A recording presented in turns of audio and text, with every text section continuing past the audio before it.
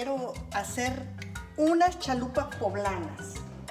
Muchas veces dicen, bueno, ¿y qué es lo que hacen las señoras cuando tienen sus puestos afuera en la calle y que les salen tan ricas?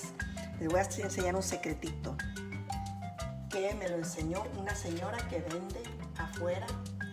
Le pones un poquito de aceite y le pones manteca al mismo aceite y le pones ajo y un poquito de sal.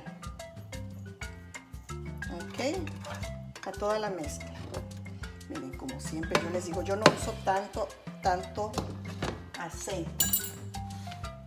Lo puedes hacer, si te gustan más así mantecositas, se les puedes echar, pero yo le echo un poco de manteca para que se una junto con el aceite, el ajito y la sal. Y eso le da el toque delicioso a las chalupitas. ¿Ok? Una vez que ya estén calientes, vamos a echar las chalupitas. Cada parte de México tiene diferente tipo de chalupas. Estas son poblanas. Vamos a ponerlas. Antes de que se dore el ajo, lo sacas.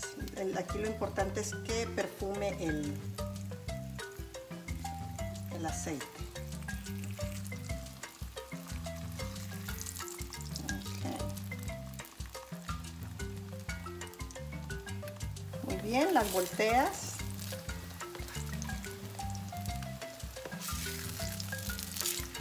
Vieron que poquito aceite y de todos modos se llenaron de bastante aceite.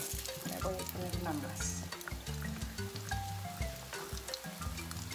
Ahora es hora de echarle la salsita verde.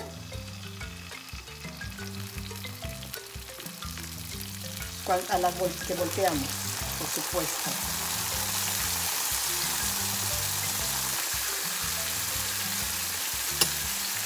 Si tienes carne deshebrada, puedes ponérsela. Carnita deshebrada y sabe riquísima. Okay, ya perfumo el ajo, ya lo saco. Muy bien.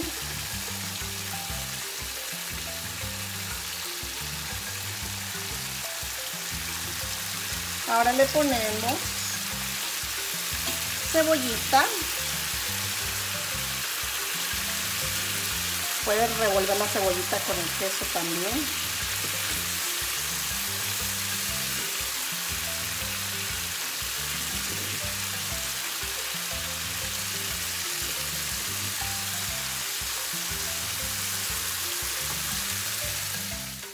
Bueno, vamos a emplatar.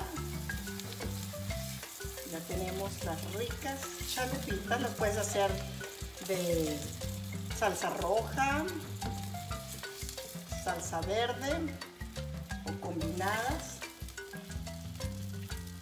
Así se sirven en Puebla. Le puedes poner carnita deshebrada y saben espectacular con carnita deshebrada. Y mira, vamos a ponerle cremita.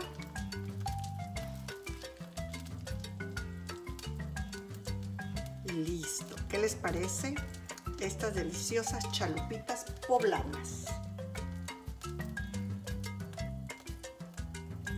¿Se les antoja?